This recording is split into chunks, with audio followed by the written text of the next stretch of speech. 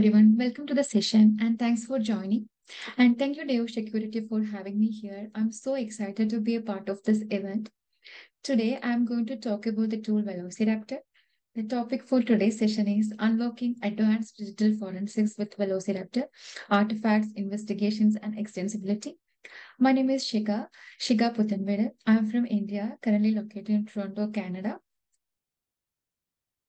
The list of contents for today's session is a little bit about me, my background, a quick introduction about the tool Velociraptor, and how we can use this tool for advanced investigations. And also, I would like to introduce a new plugin which I have developed to analyze emails.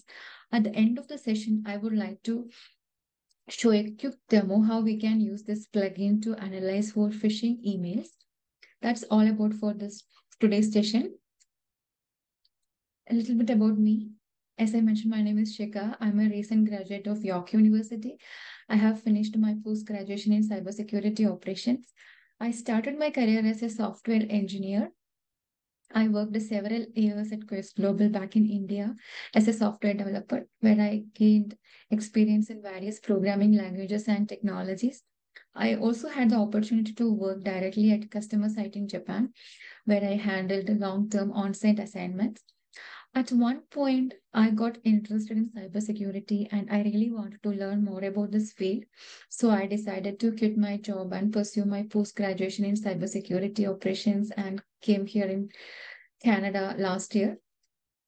As a first step, I cleared my certification in cybersecurity conducted by ISC2, and I'm also preparing for other certifications as well. Also, I'm an active volunteer for ISC2 Toronto chapter. I never miss a chance to attend cybersecurity conferences and trainings. Also, I love to connect with people who have immense experience in this field. That is a little bit about me in a nutshell. Moving to the Velociraptor tool, I think most of you are already using it, already familiar with this tool. I will give you an overview of this tool. Velociraptor is an open source digital forensic and incident response tool, which can be used to collect, monitor, and analyze endpoints. It supports large scale deployment, so we can collect forensic artifacts across a large network within minutes. The real beauty of Velociraptor comes with its own query language called VQL. It is similar to the SQL language. If you know the SQL, it is easy to write VQL queries. But don't worry, it is not that much difficult. You can easily learn. Velociraptor also comes with artifacts. It is nothing but a YAML file written using this VQL queries. So if you need to collect data from endpoints, we can just run the artifacts. The end user doesn't need to worry about what is happening inside the VQL queries. The significance of Velociraptor in DFIR is, as I mentioned, it can collect almost any aspects of endpoints. For example, file system analysis, content search using ERR rules, binary parsing, evidence of execution, even log parsing, whatnot. Almost any aspects of the endpoints can be collected using Velociraptor. My motivation for using Velociraptor was I got introduced to this tool as part of my post-graduation degree at York University. One of the subjects was DFIR and one of the topics was Velociraptor. To be honest, I find it difficult in the beginning, but gradually I learned and how to run the artifacts, how to write the VQL queries. My professor, his name is Eduardo Matos. He's a principal DFIR consultant at Google Cloud. He contributed a lot of artifacts to this tool. So that was my initial motivation to learn more about this tool. And I challenged myself to contribute at least one artifact to this tool. So I started thinking of some ideas.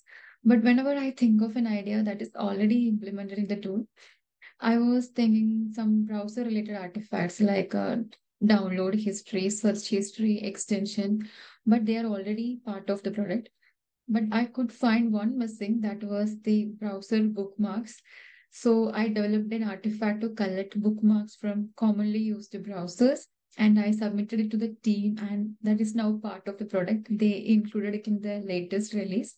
You can check it out. I was so happy, but I didn't stop there. I really wanted to think of other ideas as well.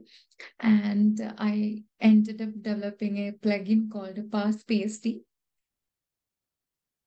which can be used to analyze Outlook PSD files. So the story behind this plugin development was, as I mentioned, I was thinking of ideas, and that time I got an opportunity to attend a cybersecurity event called the CyberX conference. So there was a session where the presenter, his name is Ali Abbas, he was simulating a real world ransomware attack and how the SOC analyst, team lead, manager, or CISO respond to the incident. And finally, they find out that the attacker got the initial access to their system through a phishing email. So that time I started thinking how I can use Velociraptor to analyze for phishing emails. Is there any functionality to analyze for email? So when I came back, I just checked the artifacts or any feature related to email analysis, but I couldn't find any. So I discussed this with my professor, and he encouraged me to go for it and develop the plugin. And he guided me to use the GoPST library, which is a library used for parsing Outlook PSD files. It is developed by Martin. It's available on GitHub. So Velociraptor is written in Go programming language. Even though I'm a programmer, I never worked with Go programming before. And also to develop the plugin, we need to know the source code of the Velociraptor. That time I didn't even know how to build Velociraptor from the source. So I decided to dedicate my time for this plugin development, and I was able to develop it within 2-3 days. I was so happy that it worked fine. How the plugin works is we have to mention the path to the PSD file which we need to analyze. Then it will parse all the email details, and you can customize what all fields should be displayed in the output. So we can use the regular expression to extract specific fields, or if you want to analyze the header fields, you can specify that. So it will display all the output in a tabular format. And the benefits of using it is like we can analyze IOCs from Outlook PSD files easily. Also, this plugin has the capability to extract attachments from each emails. If you need to save all the attachments to a specific folder, you can specify that so that we can calculate hashes of the attachments to check for any malicious attachments, or also do the YARA searches to find a specific attachment. So that is how it works. I submitted this plugin to the Velociraptor team. They reviewed it, but this is not yet part of the product. I think it is still under testing stage. I'm trying to improve it better, like getting feedback from DFIR community, and I'm trying to improve it. So if you have any feedback or suggestions, please feel free to connect with me on LinkedIn. I'm happy to hear from you. So now I'm going to show you how we can use this plugin to analyze for phishing emails in a sample PSD file. Let me share my VM.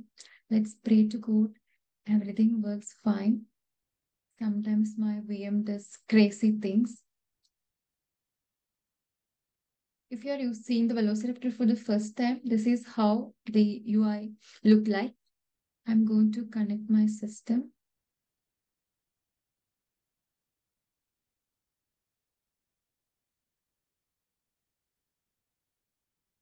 This is the set of artifacts. I wrote some artifacts using Parse PSD plugin.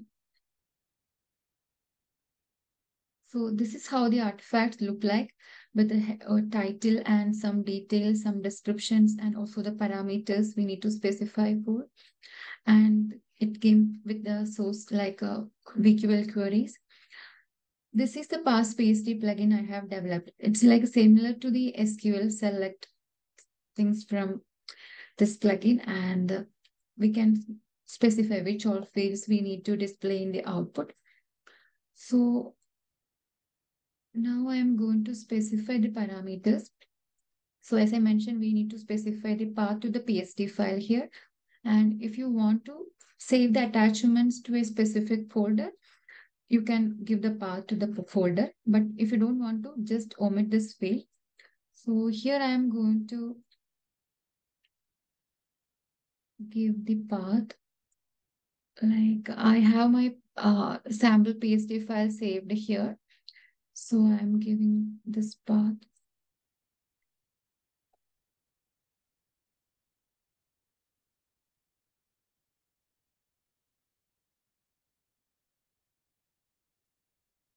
And I'm giving an output folder to save all the attachments. Let me clear all these things.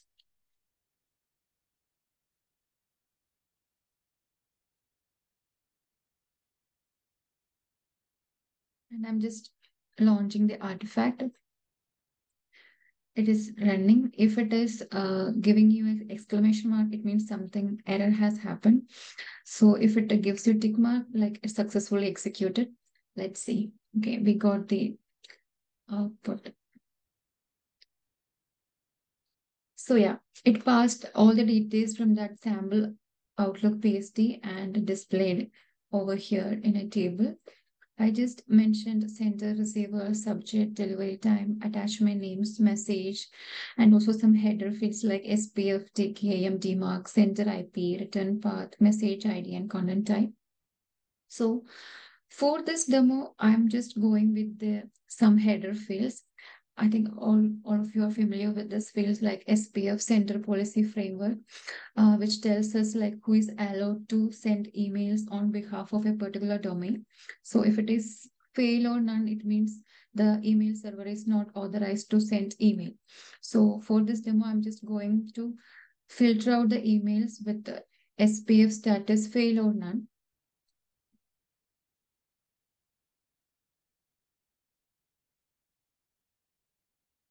Let's see.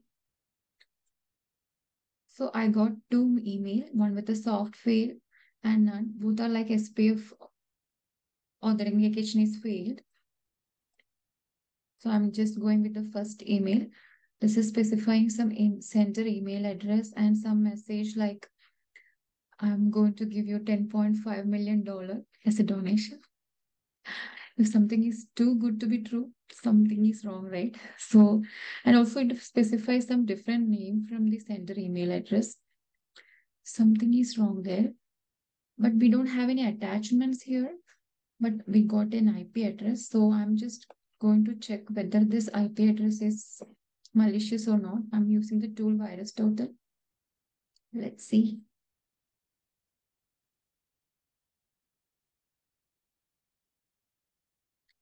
So yeah, one security vendor has flagged this IP address as malicious. So this is how we can search for IOCs from your Outlook PSD file.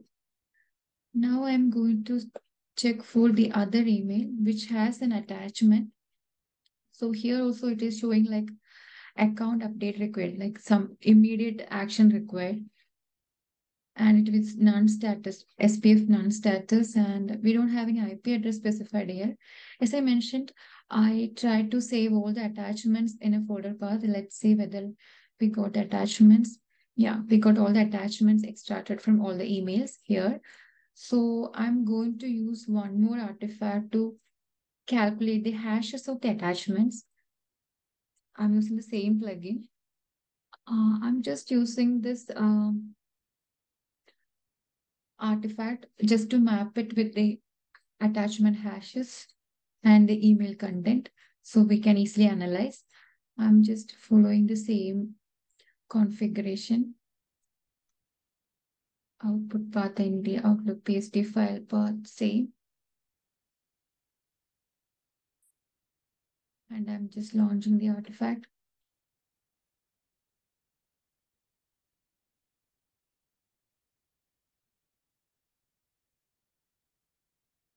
Okay, we got the output. Like it gives us the hashes of the attachment as well. So this was the email I was talking about with the SPF status none. So we got MD5, SHA-1, SHA-256 attached hashes here. And I'm going to check whether this attachment is malicious or not with the virus total tool. So yeah, it gives us like 13 security vendors and no sandboxes flagged this file as malicious. So this we found that this email also has some malicious attachment. So if the user clicks it, boom. So yeah, this is how we can analyze phishing emails using this Velociraptor and Parse PSD. That's it, guys. I just want to show you how we can use this plugin to analyze for phishing emails easily.